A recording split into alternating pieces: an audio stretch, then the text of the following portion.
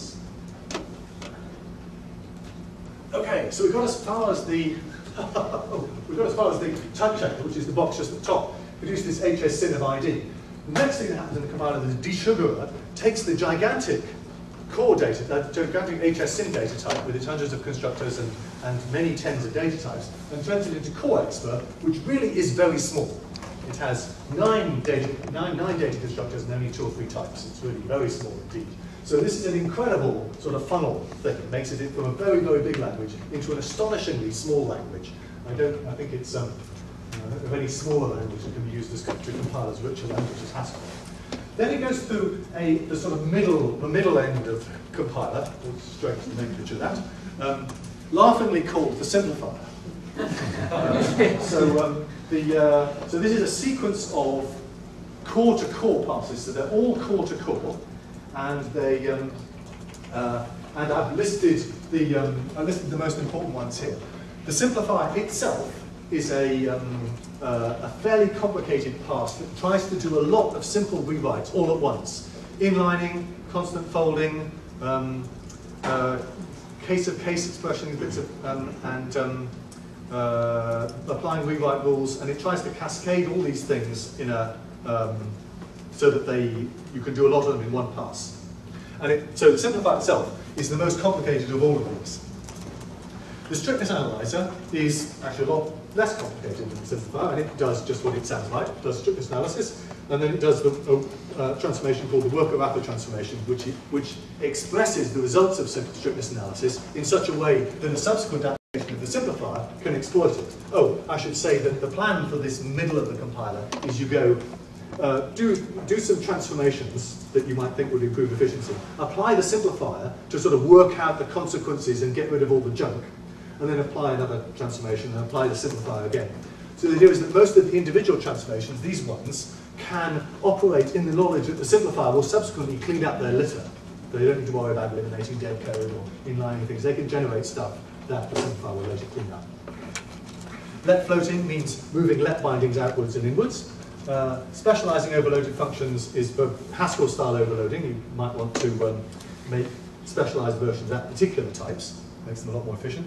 And constructor specialization is when you have a recursive function where at the recursive call, you see the function already applied to a pair, already applied to true or false, and you can specialize the body of the function with respect to some information about the arguments. This turns out to be incredibly effective in certain kinds of programs. Now, just carrying on with this sort of overview then, after this sort of middle stuff happens, and at the moment this middle stuff is described, the sequence of passes is described in Haskell code, but in a very well-defined place. I think I've written some notes about where. And so you could easily change the order of passes, but you then have to rebuild GHC to do that. One of the projects we put on the list would be, it'd be really nice to be able to script this, so that you could say, you could read a script from some input file that would essentially be a little domain-specific language for describing the sequence of transformations. Could be fairly straightforward to do that.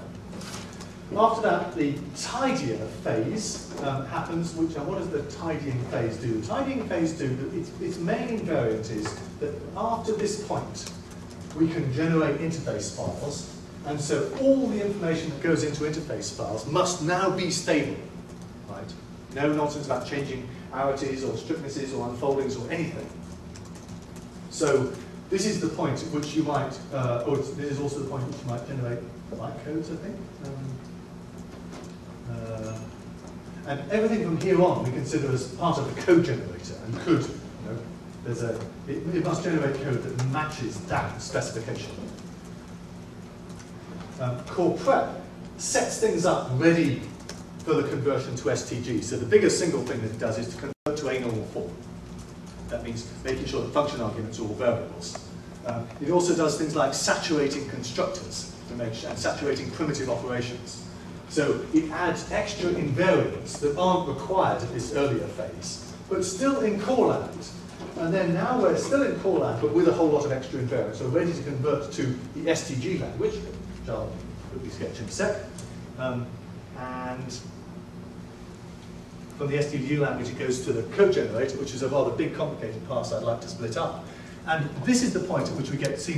So not C++ in its textual form, but a data type called the CNN data type that is then either spat out in C syntax via a kind of funny kind of pretty printer, or else is fed into the machine code, native code generator, which generates some native code here. Okay. But the place that, and there's the -f CMM flag, we just pretty printed as C++. Okay? Yeah. You said there's a big funnel from HS syn to core. Yes. Having gone through that funnel, essentially no errors are reported, no user errors are reported. True, right? Yes. The desugarer used to have the property that GNT used to have the property that the type checker was the last time any user errors could be reported. Now that we've got template Haskell, it turns out that it's a bit inconvenient to really make sure there are no user errors in the desugarer. So now the desugarer is able to report user errors, but it's rather unusual. Almost all errors are either rename or type checker. And after the desugarer, absolutely no user errors. It's the business of everything from the desugarer onwards to just get on with the job. Yeah. Why does the type checker happens so early? Oh, right. So why don't we type check after here, or after desugaring, right? Or even after simplify? Well, come. So the simplifier. Because I see type check is like you're doing a lot of work with these giant data structures, Yes. all these code happening. Could it be simplified by moving the type checker to later parts? So having a type checker later in the compilation pipeline is a much more conventional design. It's quite common to say, take the big syntax, desugar it, and now type check it.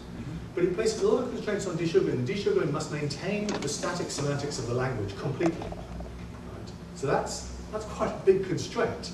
And it also, and therefore, by implication, it places a big constraint on the language into which you desugar. Furthermore, our language here, the core language into which we desugar, is a typed language. So we can't desugar it until we have the types. Right? So you could have a different small intermediate language into which you desugar it, and then type, but that will be another language in between. I see. Another thing is to do with error messages. By type checking the original program, you can guarantee that you're seeing exactly what the programmer wrote and you can report errors in that form.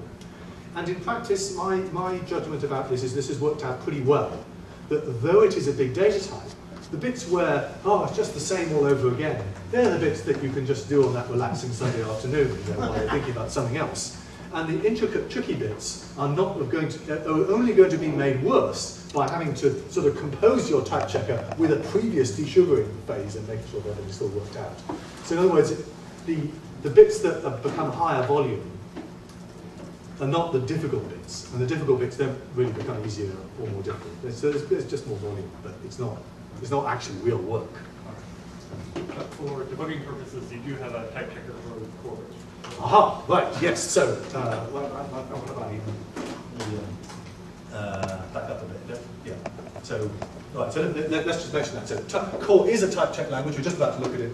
There is a type checker for it called lint, core lint, and it is very useful for type checking the program after every transformation. It's really, really good at finding bugs in your code. So the very first thing that you should do if you ever find anything wrong with your compiler, something strange is happening, switch on lint. It's not actually on by default because it costs something to run. But switch on lint, and very often it'll nail it right away. Immediately the thing has gone wrong, it'll nail it. This is the intermediate language here. It's actually quite difficult to get a program, a transformation that is correct, is wrong, but still maintains types. Just a quick check for GHC, hectic. It's kind of like that, yes. Just before leaving this diagram, let me remark that in this stage here, we then take this sort of final core program, convert it into iFace-syn, which is in this directory iFace, compiler iFace. iFace-syn and iFace types are the two main modules that define the data types. And this contains all the interesting work, and then finally there's a binary serialization step to generate the HI file. So we separated in this too. First we had a kind of serialized direct from here, but that was too much going on at once. So it's much nicer to do this two-step process. This iFace-syn type is not tiny, but it's not all that big either. And it and originally this was HS-syn all over again. But it's so much better to have a data type dedicated to this specific purpose. So there it is. So now we've got at least 3 representations of types, for example, We've got HS types for the programmer's versions, we've got types for the main belly of the beast, and we've got iFace types for, that's what types get turned into in this syntax. But provided you know the way the flow is going and what the purpose is, it's actually easier sometimes to have different data types for different purposes, even if they share some common structure.